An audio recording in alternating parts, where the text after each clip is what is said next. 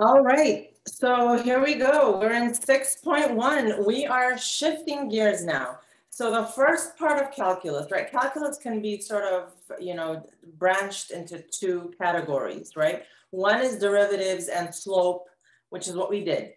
Slope, which we found using derivatives. The other is area, which is what we're going to start today.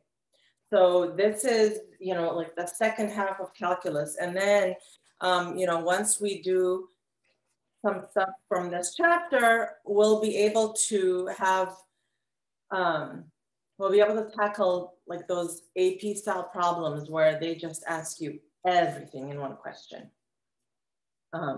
Okay, so let's do this. We're going to start talking about distance traveled.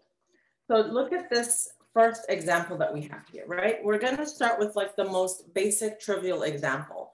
So suppose you have a train moving along a track at a steady rate of 75 miles per hour.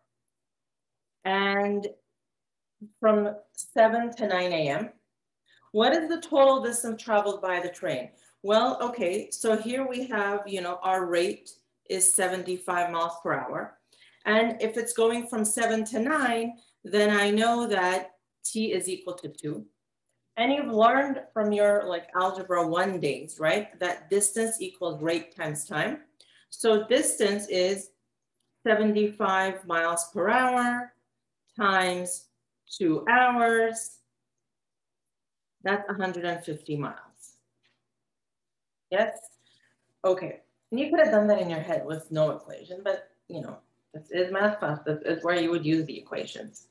All right, so let's connect that to the graph of the velocity function. And I know those of you that are taking physics are doing this sort of thing right now, probably, yes?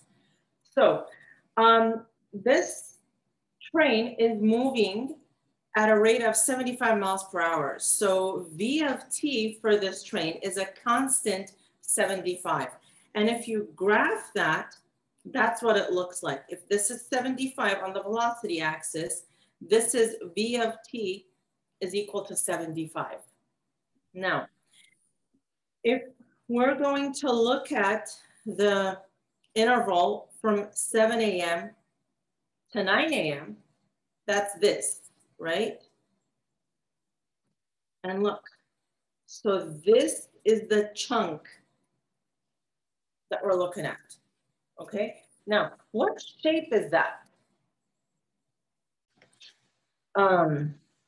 Okay, so what does this represent, that interval over there? That's 2 hours. And what does this represent? That's a height or a, or a length of 75 miles per hour. So suppose I wanted to find the area underneath this curve, the area of that rectangle. What's area? Area is base times height, right? If you have a random rectangle like out in your yard, the area is base times height. So now in this case, what's our base? 2 hours times what's the height? 75 miles per hour. So look at what happens. By just finding geometric area, right? What does that translate to? This is 75. What does that translate to mathematically? 150 miles, right? So look, that's a major thing, right? That tells you that the area under a curve, if you have a velocity versus time graph, the area represents total distance traveled, right? So the distance traveled by the train is exactly the area of the rectangle. Okay, now, okay, fine. That was easy enough because that train was traveling at a steady 75 miles an hour. But what if you have something that is not traveling at a constant rate? What if the train had a velocity that varied as a function of time, right? Not everything's going to be, straight 75 miles an hour the whole time? What if it looked like this, that velocity curve? Then, if I looked at the interval from 7 a.m. to 9 a.m., right? If I looked at the area under that curve, now I've established that the area under a curve represents distance. Here I got lucky because the shape under it was a rectangle. But now I need to find the area of that irregular shape. Well, how am I going to do that? That's no longer a rectangle, right? But would the area of this irregular region still give the total distance? Well, yes, right? It's just easier to find when it's a rectangle. So Isaac Newton and Leibniz, who, you know, isn't given much credit, they both looked at nature and they both came to the conclusion simultaneously, well, at the same time, but independently of one another, that yes, you can find the area underneath this curve and it would represent total distance. And so, you know, there's like this controversy between who really invented calculus. Was it Newton? Was it Leibniz? We always credit it to Newton. They both arrived at the same conclusion at the same time. They both published their papers relatively at the same time. But then, you know, royal powers, higher powers that be came into play, and they endorsed Newton versus the other. So there was a little bit of politics. So it's like a controversy in the math world, but they both should get like equal credit for it, right? It wasn't as easy as an apple falling on Newton's head. There was, you know, like that's just fascinating. Like Einstein, he also like was fighting, you know, with other people to get, you know, credit, who would get credit first. It's like a major thing. Anyhow, so here's what they did, both of them simultaneously, right? But independently of each other. So suppose you have that curve and we now have to find the area of that region from 7 to 9. What they did was they said this, okay, if it was a straight rectangle, I could find the area. So they said, you know what if I divide this region into many, and when I say many, I'm talking nearly infinite regions, right? So you divide that interval from 7 to 9 into multiple subintervals. Now, here's what you do. You make each one of those a rectangle, right?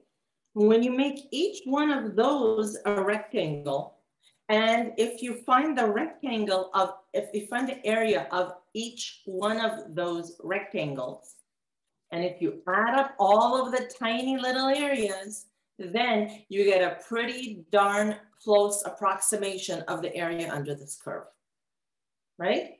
So that's the idea. The idea is if I draw one rectangle, that's not going to work.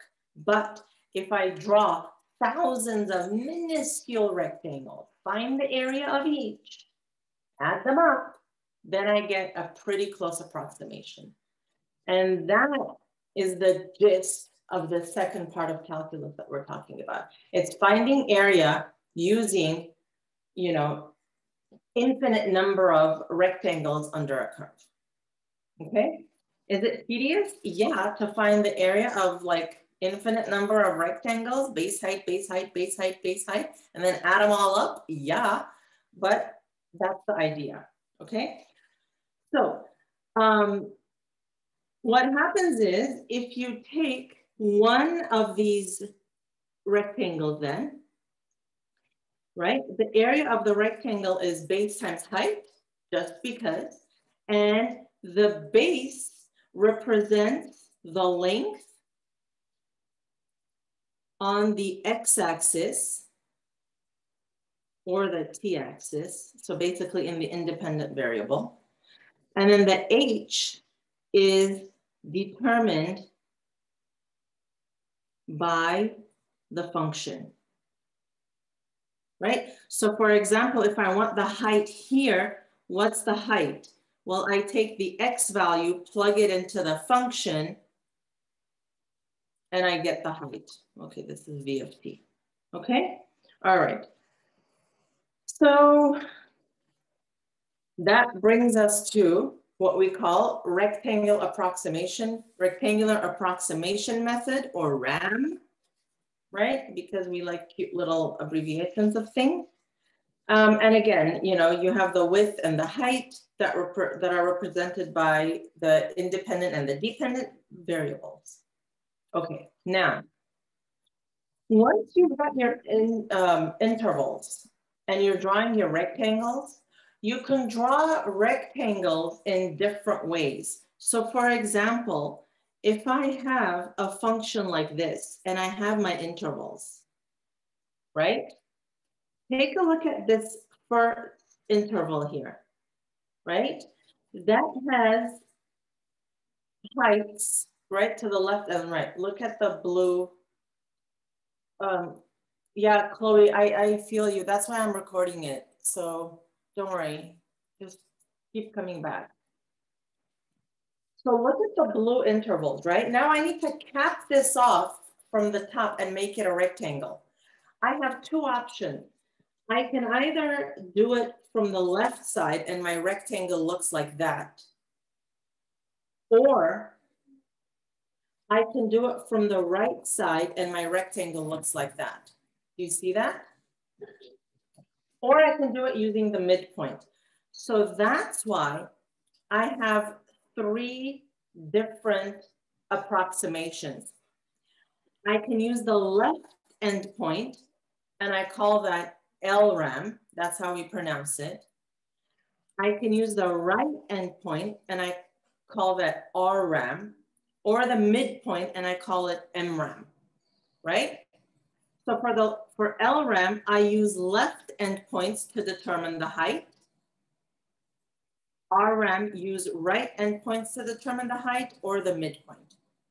Okay, let's just do one. It's really a lot simpler than it seems on paper. Okay, estimate the area under the curve f of x equals x squared, our favorite parabola, right? Here we go, that's x squared. From 0 to 3, you have to be given an interval, and this is n, how many subintervals? So I'm going to divide the region from 0 to 3 into 6 parts. Okay, so first what you have to do is figure out the base of the rectangle. And that's done by taking your A and B of the intervals, and you do B minus A over 6, right? So each interval has a width of a half. That means, look here, the region from 0 to 3 is divided into 6. So each one of these is a length of 1/2. So I have an endpoint at a half, 1, 3 over 2, 2, 5 over 2. Okay. All right. So now, here's what I'm going to do. I'm going to do my LRAM. Okay. Each time, right? So if this is my first rectangle here, I'm going to use the left endpoint. Here is the left endpoint of that rectangle. What's the x value? 0. To get the height of the rectangle, I have to plug that value into the equation. So here's how it's going to work. It's base times height, right? The base has a length of a half. And what's the height? It's the end point plugged into the equation, x squared, so 0 squared. Plus, now I go to the second rectangle here. What's the left end point? 1/2. So base is a half, height is the end point squared. plus third rectangle. Base is a half, height is the left end point squared, plus next one, fourth rectangle. Base is a half, left end point squared. You guys getting the idea? Next rectangle, number 5. Base is a half, left end point of the rectangle squared, and then the last one, number 6, half, left end point squared. Right? Okay, what happened? Look at the endpoints. Look at the X values here. When I did LRAM, I started from the leftmost point and I used every single point on the interval until second to the last one. And here, how many terms do I have? 1, 2, 3, 4, 5, 6 for each of the subintervals. You put it on your calculator, 6.875.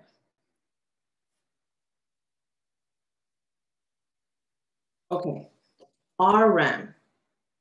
Wait, why don't you do 3?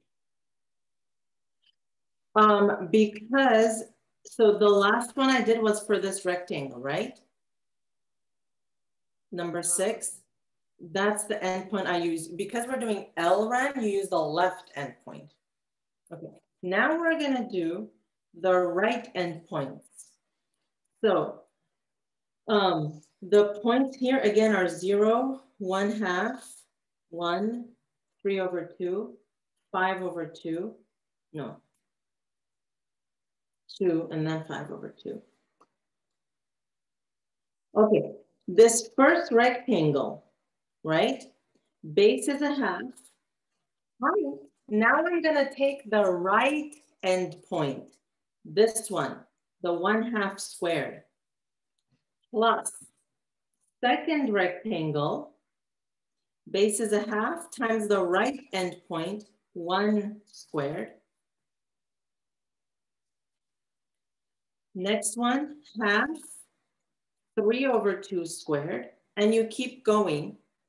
So now, 1, 2, 3. Now I'm in the fourth rectangle here.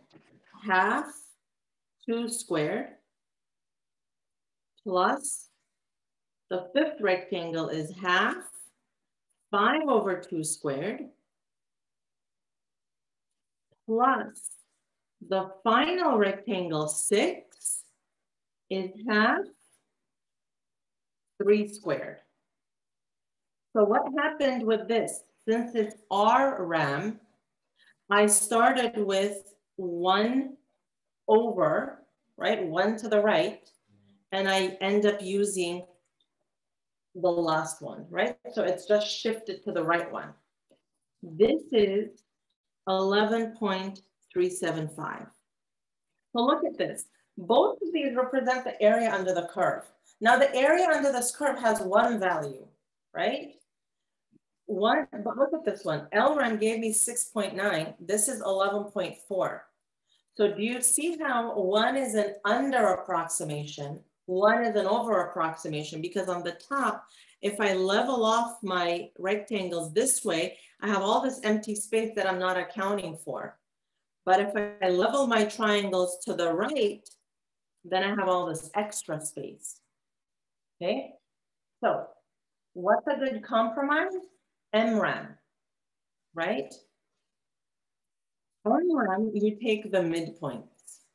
So look, these were 0, 1/2, 1, 3/2, and so on. Now, for the heights, we're gonna take the midpoints. 1/4. I'm gonna erase these and just write the midpoints. So it's less cluttered. 3/4, 5/4, 7/4, 9, and 11/4. So now MRAM is half, okay. The base of each one is a half, right? And you see how here I keep doing half, half, half. I can just factor those out, right? So I you know, less ink, less lead, less time. I'm gonna factor out the halves and just gonna add up the heights. So it's 1/4 squared, 3/4 squared, okay? 7/4, 9/4, and 11/4 squared. So now I'm just doing the midpoints. And this is 8.9375. All you need is 3 decimals. I went to 4. Okay, so do you see how that's a happy medium between the two? So which would you say is the best approximation for this curve for all these? MRAM. MRAM. Right? And, you know, we'll get into more and more of this, but, you know, depending on how the curve looks, LRAM might be an over approximation or an under approximation. And the AP folk love asking those twisted questions on multiple choice tests. If you have a curve that's increasing, concave up, blah, blah, blah, blah, blah, you know, which of these is an under approximation and so on. So, you know, little by little, we'll get into more detail. Okay. Another thing is this was a continuous function. Sometimes you just have discrete values. A model train engine here moving along the track for 10 seconds. Estimate the distance traveled by the engine using 10 subintervals of length 1 with LRAM and RRAM. So here you have the discrete values given to you, right? But how do these look?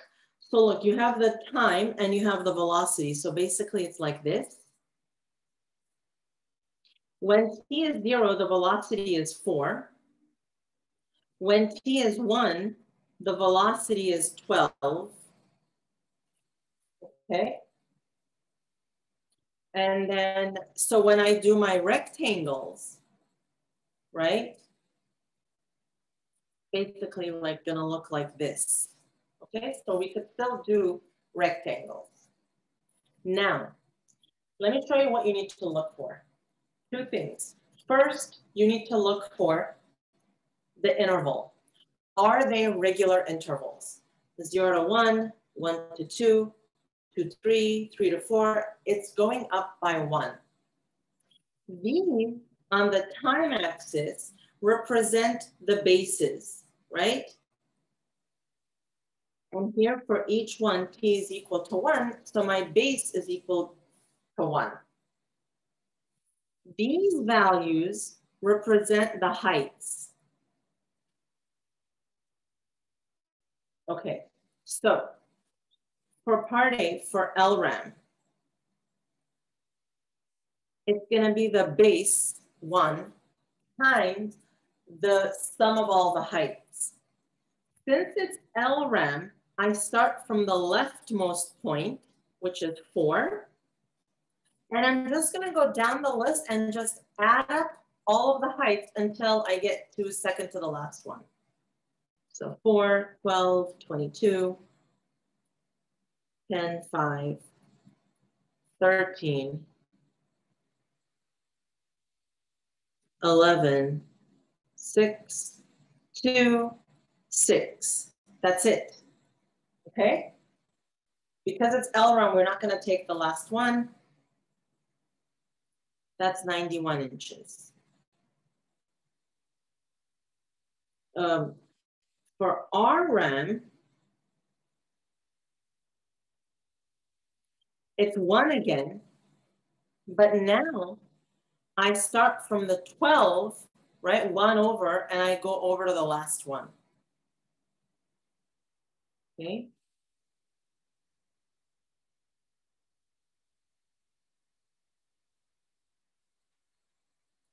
Okay, and that is 87 inches.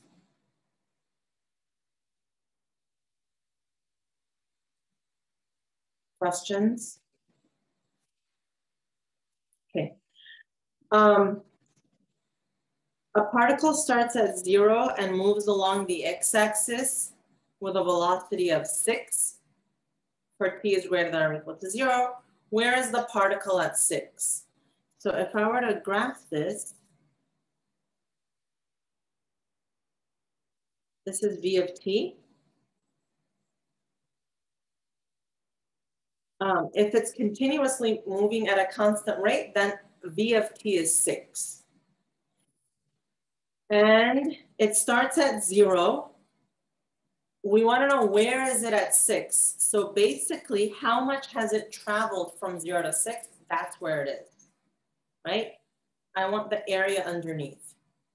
So D is 6 times 6, 36. That's really all you need for these.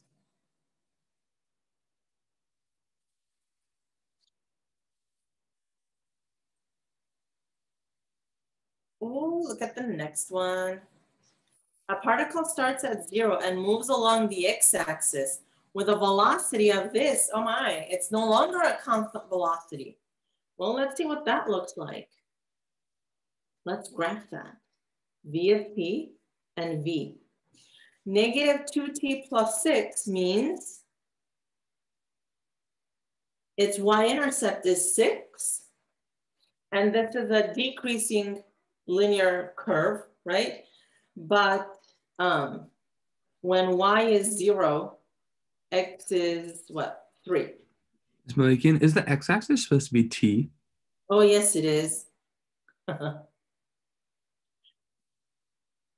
Thank you. Okay, so this is the x or the t intercept. So that's what that looks like. Right? From 0 to 3.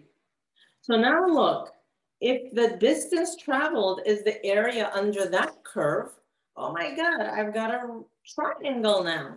Can I find the area of a triangle? Do I even need calculus for this? No. The distance is half times base times height, 9. Do you guys do stuff like this in physics? Or not yet? Little? We did velocity time graphs. We did the velocity, we did the acceleration. So it was kind of easy because like the calc kids just did like the derivatives of everything, I think, where everybody else just had to do it like regularly, but we haven't done anything like this though. Awesome. Okay, a car comes to a stop 10 seconds after the driver applies the brakes. While the brakes are on, the velocities of the car are listed below. Use a midpoint approximation with 5 subintervals of equal length to estimate the distance the car traveled while the driver was braking. Okay, so look, subintervals. Okay, so we have 10 seconds and we want it to be 5 subintervals, right? That means, well, the subintervals, if we're dividing 10 by 5, each has a length of 2. Okay?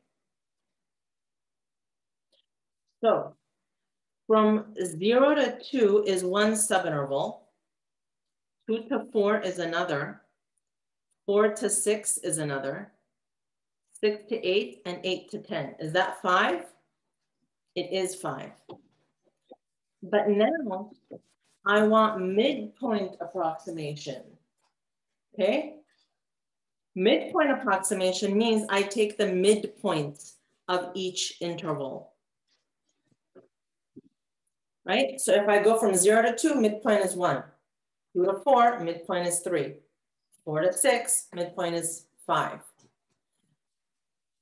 How often does this stuff show up on AP tests? A lot. Okay, a lot. Okay, so MRAM.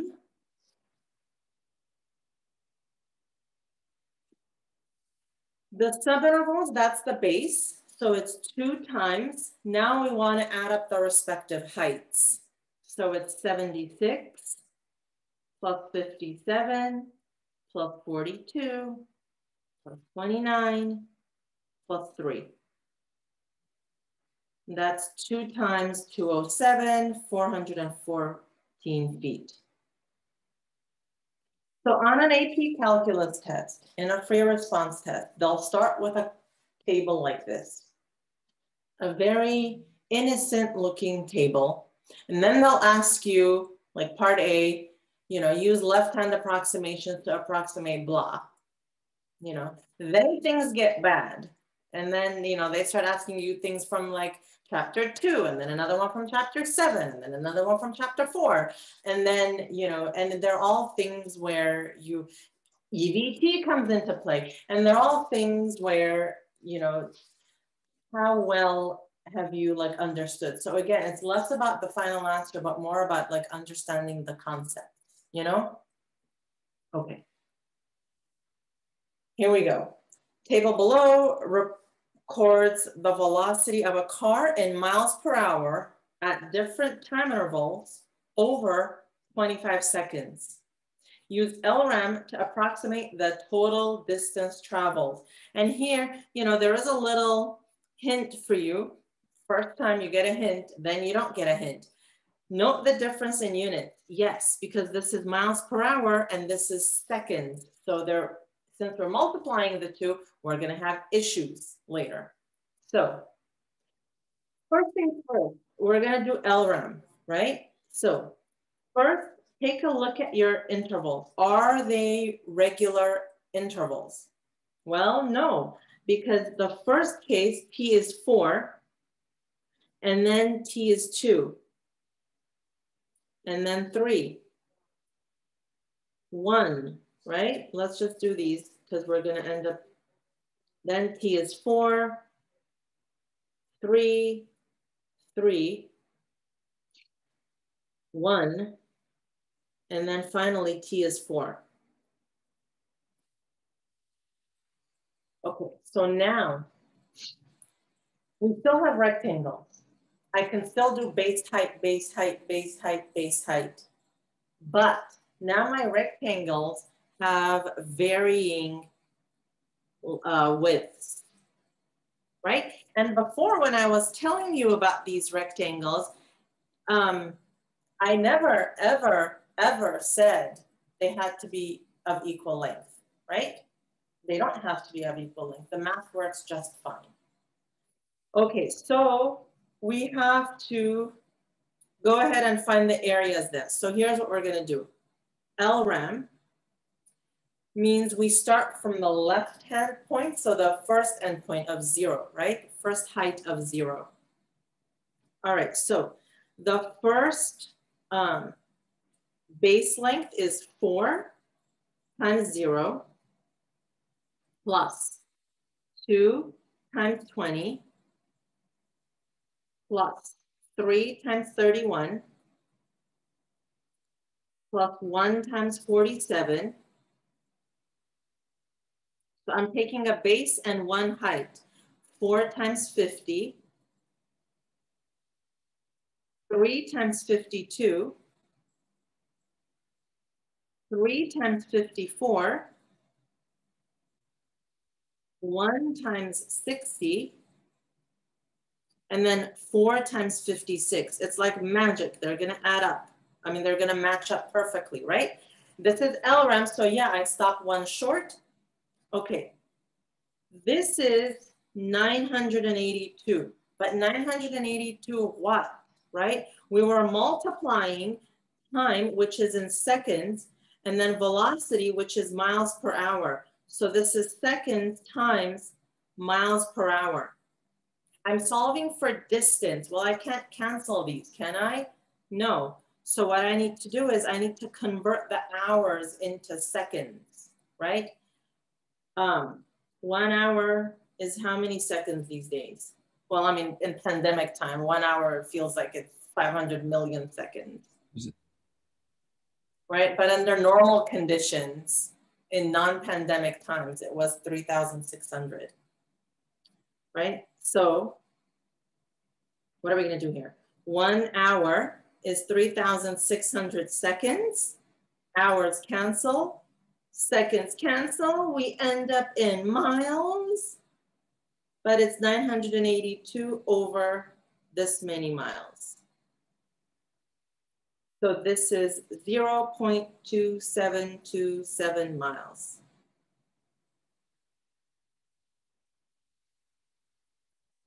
If you're asked to provide your answer in feet, what's the conversion? Miles to feet? 5,200. Yep, 5,280. It's 1,440.27 feet. Don't even get me started on these, you know, conversion factors for the British